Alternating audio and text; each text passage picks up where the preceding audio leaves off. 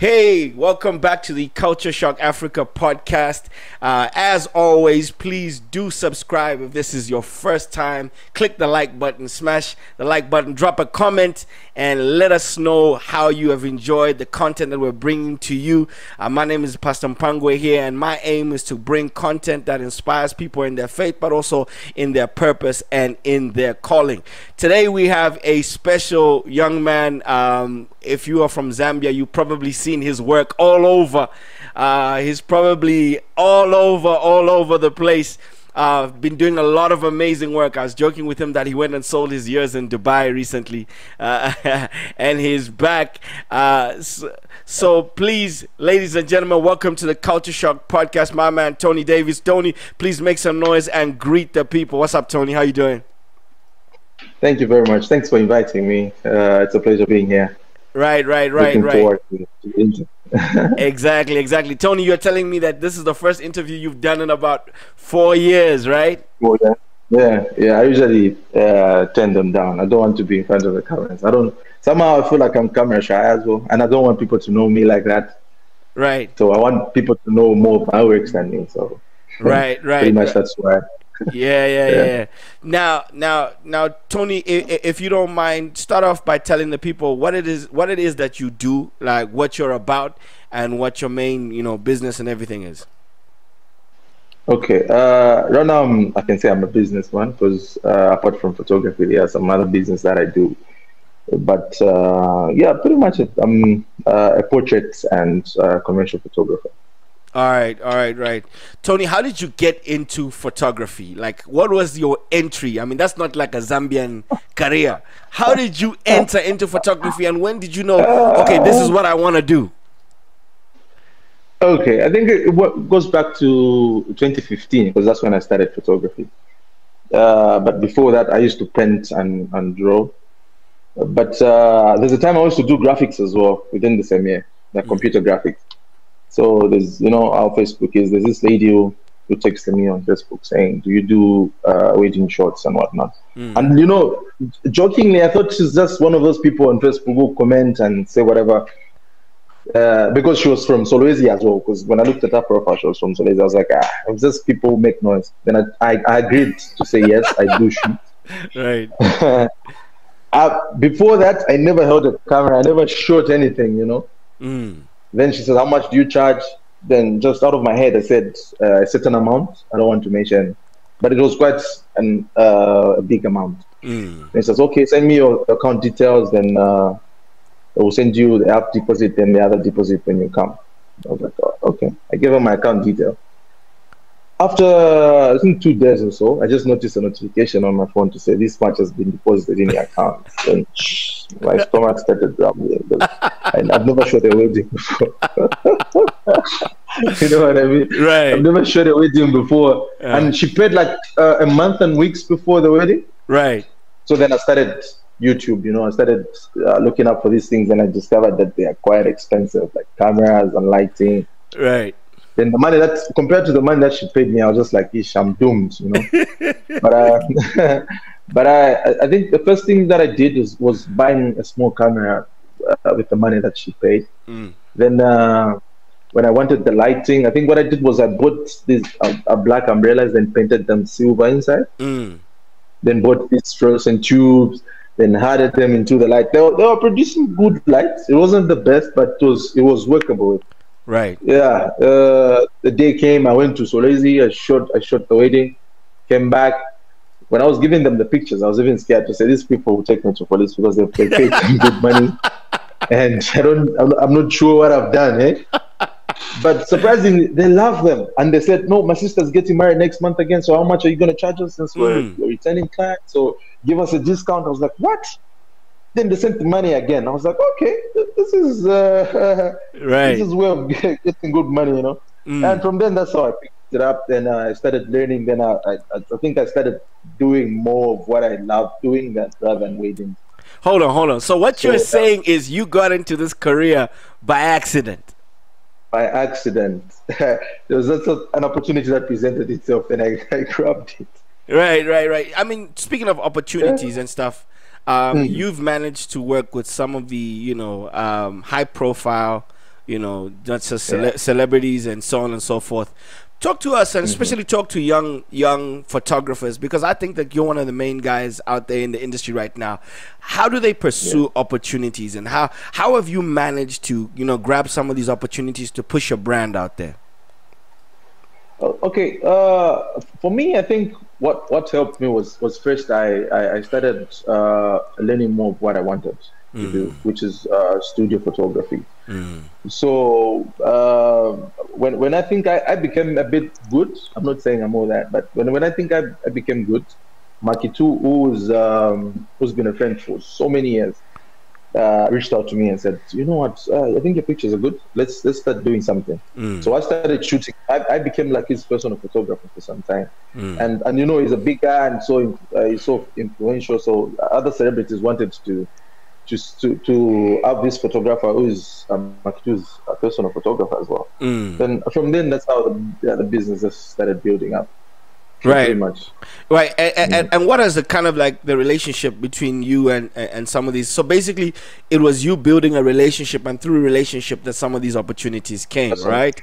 Yeah. How important has it been for you to build relationships, and how does one in the industry make relationships that can grow the business?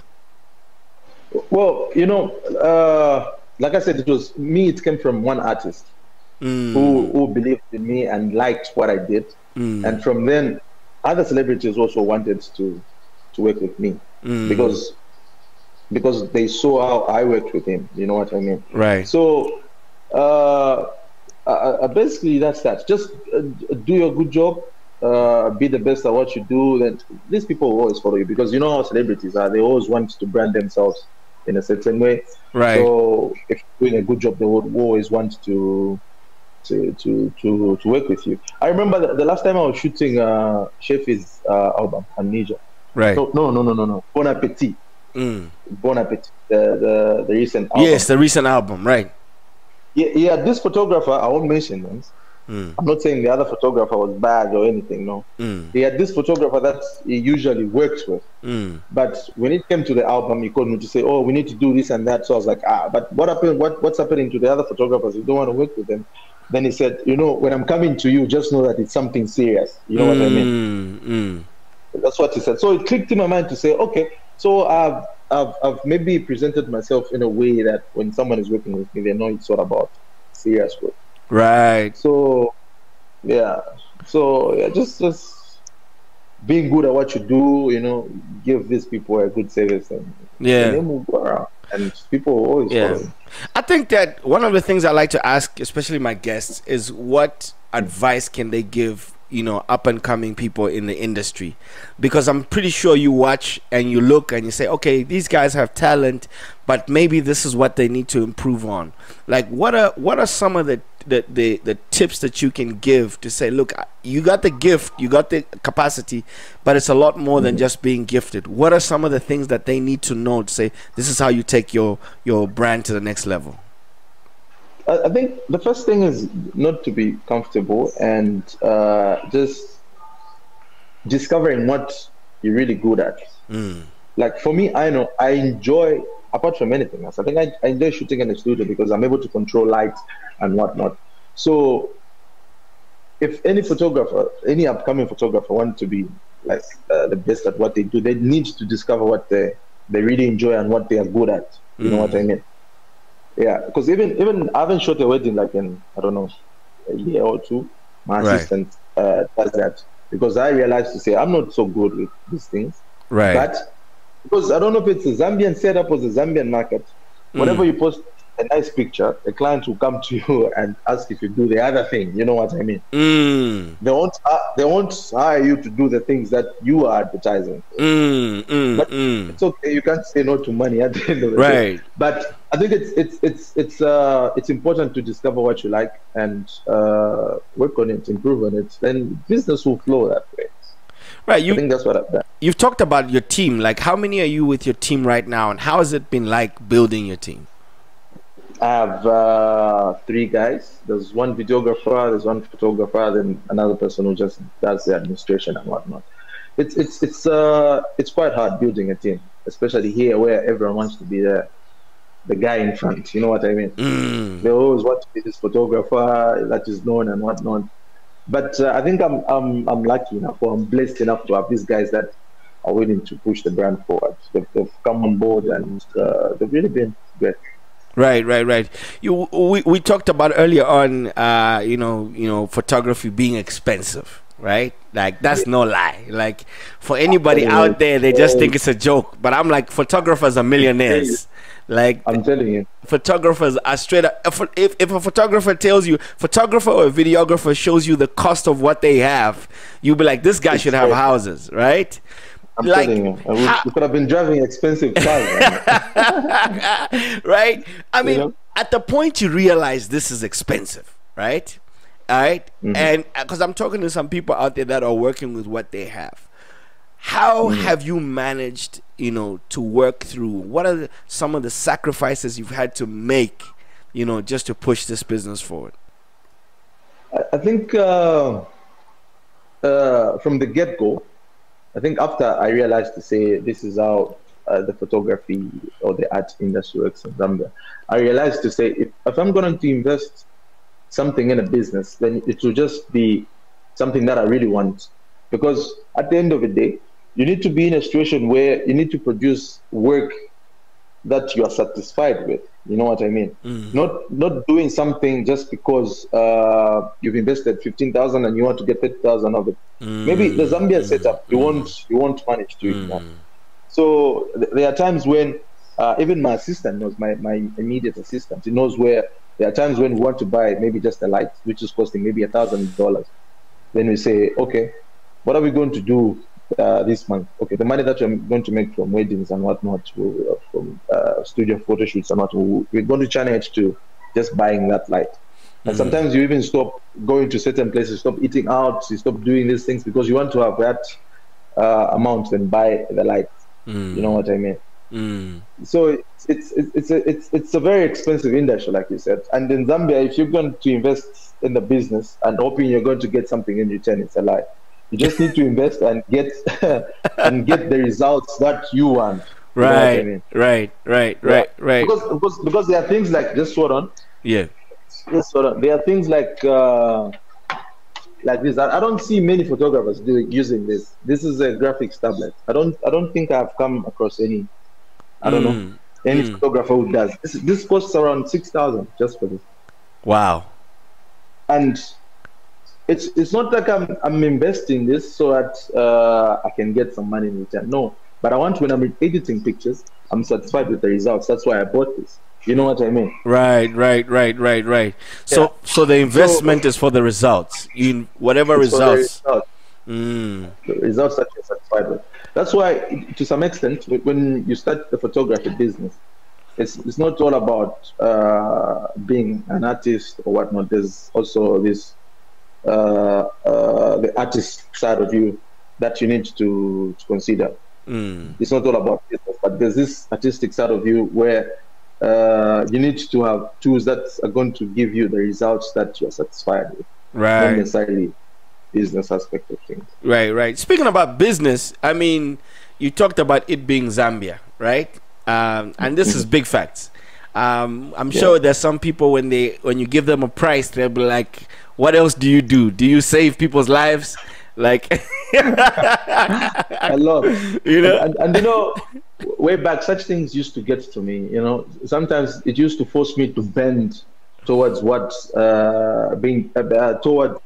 what the client wants to pay you. You know what I mean? But after some time, I realized to say, if I'm giving something to the client and if they value it that much, why can they pay this much for this thing? You know what I mean?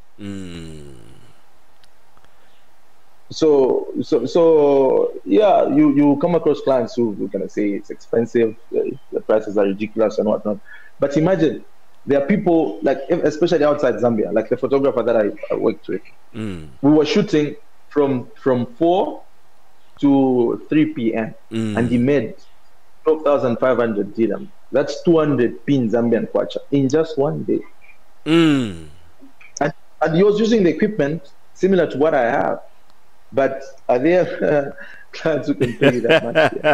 Right. Right. And speaking of external, I mean, I understand 100%. You've just come back from the UAE, Yeah. right? You just came back from Dubai. Speak to us about your experience in the UAE and how it broadened your mindset. Okay, I think one of the first things that I learned when I got there is that you as a photographer, you can't do everything alone, Mm. and also the importance of having a team that's gonna help you push or get the results that you want, because you can't Right. do everything alone. Even creativity, I think you run out to a certain limit. You can't think outside the box. You become creativity block. Mm. So I think what I learned the most is that you need to have this team that's dedicated to push the brand forward. Right. That's why I've been planning on adding a few people to my team, because I'm opening a new studio in the next few weeks. Right. I'll be opening a new studio, so I want to have a creative designer, I want to have a stylist and whatnot, so that when the client comes in and they want to shoot with us, I'll factor in these people and give them a cut. If they don't want, I think it's well and good. Right. The other Right. people are willing to pay, so Mm. in the long run they'll start paying. Right.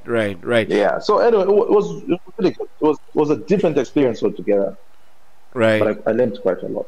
Right. And how can what in your eyes will it take for us to begin to, branch out into the international market? You just talked about what you were able to earn, or what the photographer was able to earn in the UAE versus here. And our mindset has always been, oh, in Zambia. And I hear that a lot, and I'm not being disrespectful. It is a fact. Yeah. But how do you start breaking international barriers, and what in your eyes did you see out there to say, okay, this is what we need to do in order for us to become, international? Yeah, like I said, it's all about planning these things. Planning and also advertising yourselves. People will always get in touch with you. Like the people that I worked with also contacted me through Instagram. Wait. They hit you up through Instagram? Yeah. Nah, fam. You mean you? I'm telling you. It was through Instagram. No. They followed Yeah, it you was through through Instagram, and they were like, yo, you need to come up to Dubai, blah, blah, blah. Through Instagram. That's how it was. Through Instagram. Wow. Okay. Yeah. So I think that's the way to go. We need to start planning and thinking big.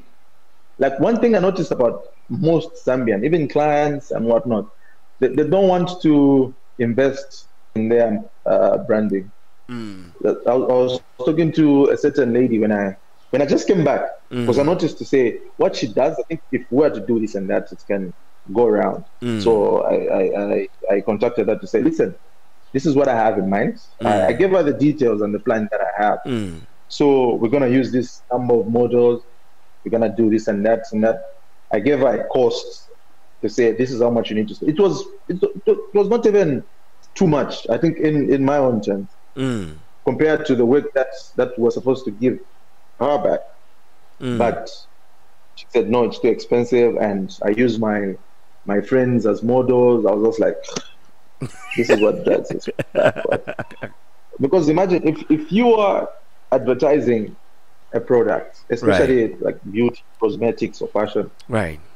If you're going to use your friends who are not professional models, how are people going to take this seriously? How are we going to put the billboards of MAC lipstick with just their friends on? You need to use professional models who know what they're supposed to do.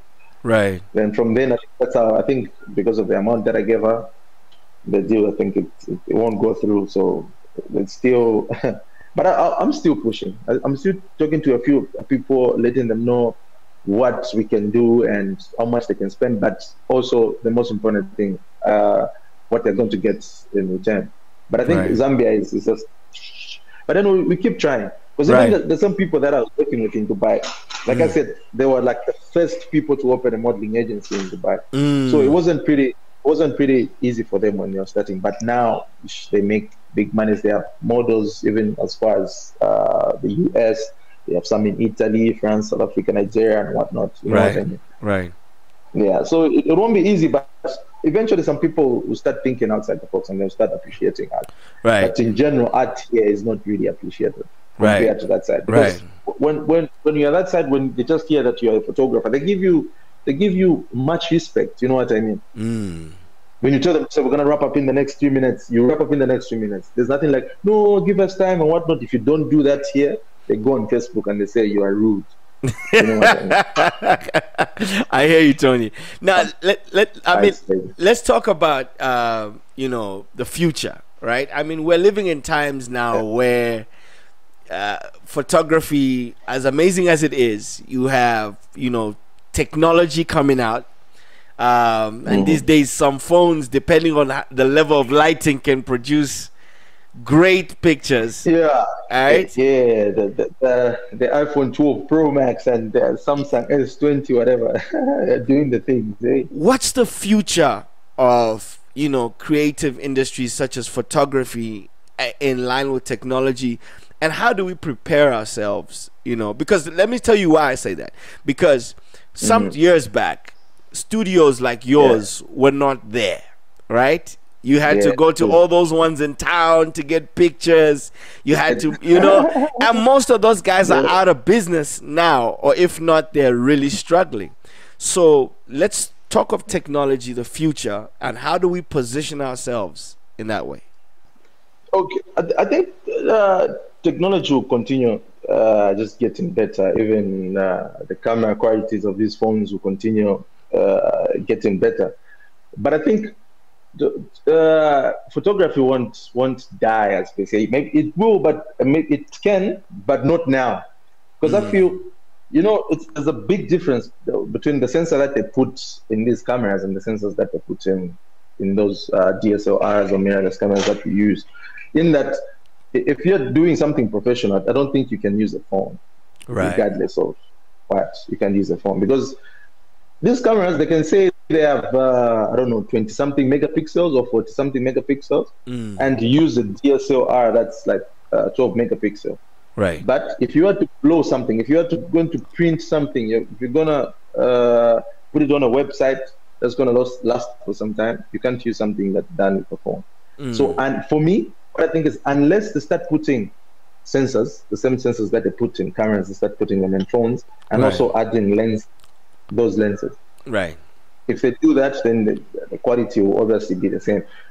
But I think it's kind of scary to some extent, because when people get too comfortable with just having pictures taken on the phone, then eventually we might be out of business. But there'll be also the other part of the industry that will always need professional photographers, because I also, like I said, photography is not all about just having a clear picture or whatnot. There's an artistic side to it. So someone needs to be an artist for you to be a good photographer. Right. So the art behind the photography, it will be very integral in the future, in the future, right? Because I think that's a very powerful lesson that you've given there, to say to stay relevant, you still have to remain artistic and be a trendsetter. Otherwise, to some, then if you're just doing what everyone else is doing, you're gonna die. Yeah, they're gonna make you irrelevant very soon. Yeah, true. Speaking of innovation, right? Let's talk about the showroom, right? Tell us about your idea behind the showroom and how did that come about? Okay, I think we started the showroom when Corona was at its peak. Like everything was done. We're not shooting as much. Then there's this show in Germany. It's called Color. Right. So we saw it on YouTube. Then I was like, we can actually do this for the Zambian musicians and whatnot. So I reached out to a few musicians that I was close to. There's a guy called Tingiles, he raps in Tonga. I'm not sure if you know him. Yeah. He was the first person I called because he stays near my house, and also he's been a friend for some time. Then I was like, let's do something. So after we posted that, like everyone was just calling now. I also want someone feature. Even now, people still call, but it's just that now we are on hold, since we want to take it to the new studio. Right. But yeah, it should have been great. Right. I always joke around, and I think I've said that to you. I had never heard of Chandana K. All right. Oh yeah, yeah. Before that, I had never heard of Chandana K, and I saw a few of their clips on the showroom. What's it like being part of such fresh talents, emergence in the industry, and to see their video? I think it's gone over 1 million views on YouTube, right? Got a million. I don't know if it's 3 weeks or so. It was crazy. I'm telling you. What's it like for you being a part of such a process and to see such an idea excel? It's been amazing. In that, I think it helps a lot of artists being known there. Even when at Chandana K, I don't think they were as big as they are before the showroom. Right. I'm not saying I'm the one who made them big or anything, because I think they were already heading there. Right. But I think it was amazing in that they were just heading towards their stardom, and we're also part of it. We helped them push the brand forward. So it was really amazing. It was really good. I think we started at the right time, and it really worked out well.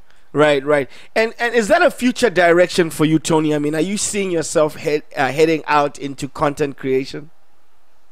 Yeah, especially this year, and that's why we've moved from the previous studio. That's why we're moving to the new one, because we want to have a space where we can create a lot of things rather than just sticking to photography and maybe graphics and video that we do.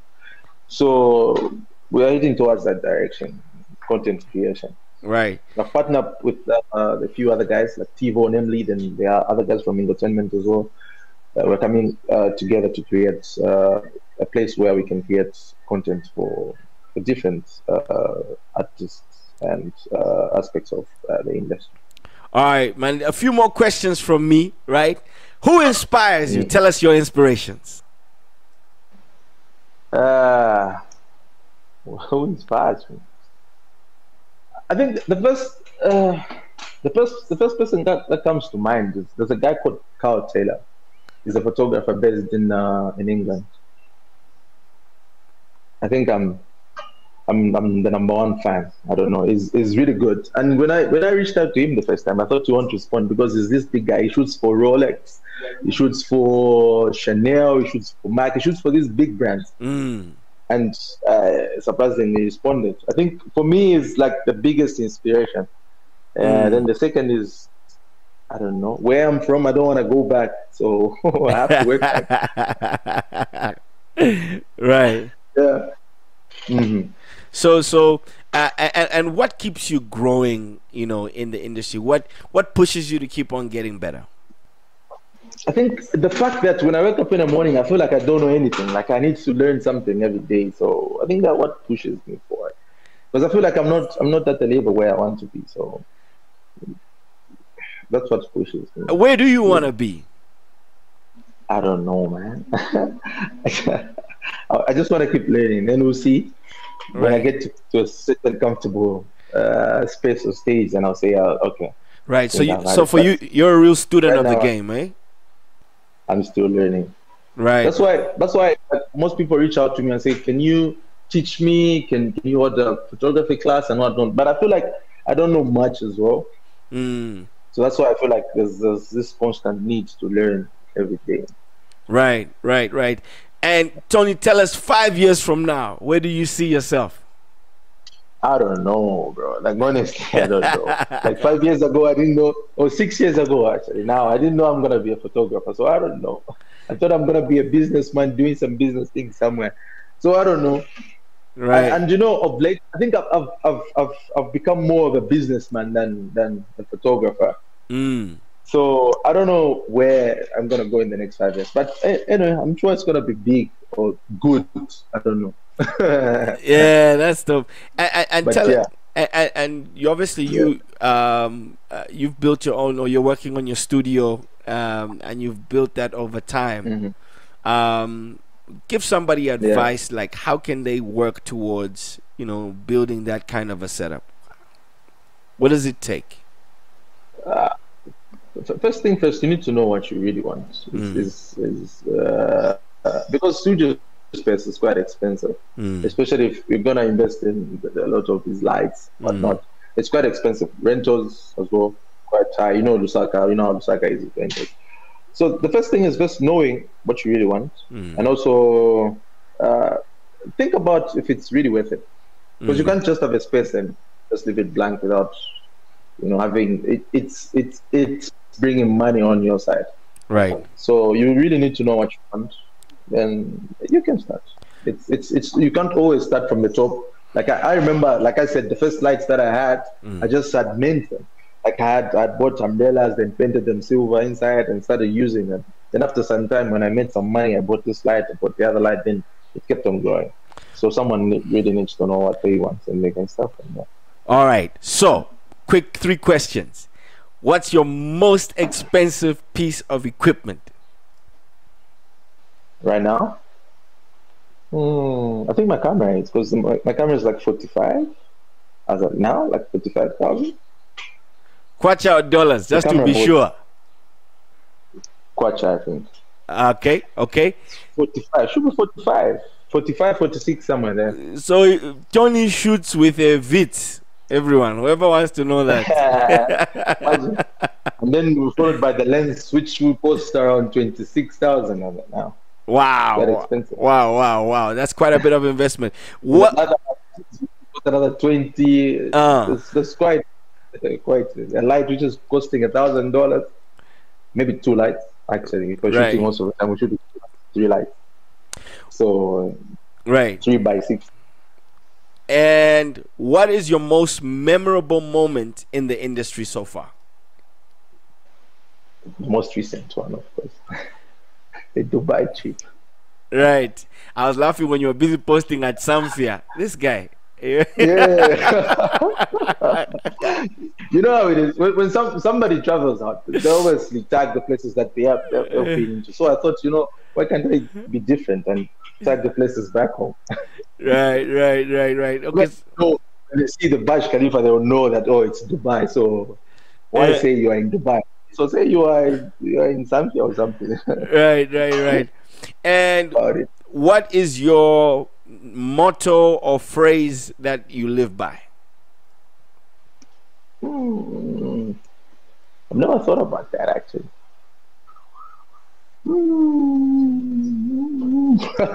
That's a tough one, eh? I've never thought about that. I think it's just work hard. That's all. Right. And speaking of hard work, I think people don't know how hard photography. Like I watch you sometimes. You are up like in the wee hours, like finishing off work.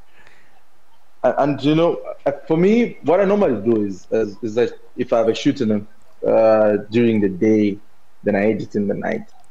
So maybe sometimes you see me, I'm online maybe at 4 or 3. So I don't know, there's just something about me, and I don't like editing pictures during the day. So I feel more comfortable editing in the night. Right. And most people won't see that. But anyway, it is what it is. Right. But so you work in the day, then you sleep late in the night, and you wake up early in the morning the following day. So it's kind of hard. But, One last question. All right. You've been a part of so many concepts and events, videos, and whatever. I remember talking to Chumwasu about talking about you, and I think he talked to me about some of the things that you've done, and so did EMR. He talked about the impressions.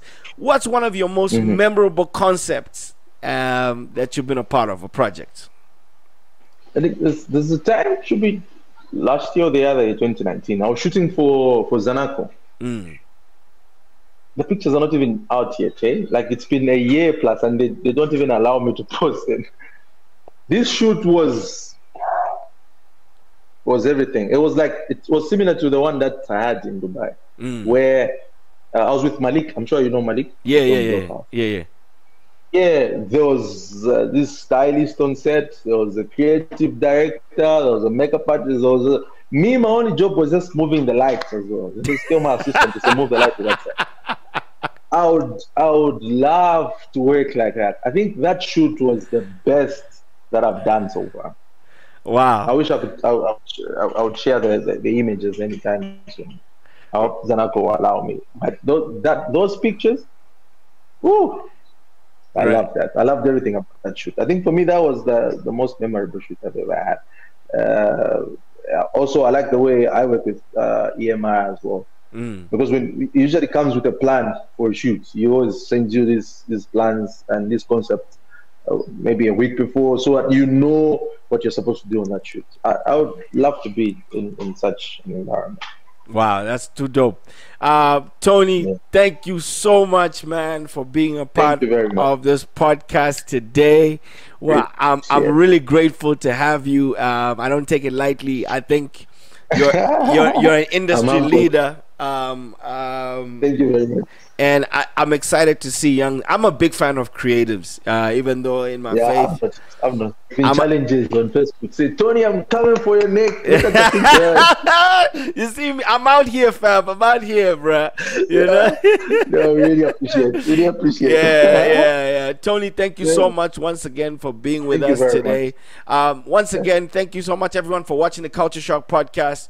Remember what to do: subscribe, like, comment, share, and join us next week. Thank you so much to our guest Tony, who's been with us. His handles will be on in the comments below.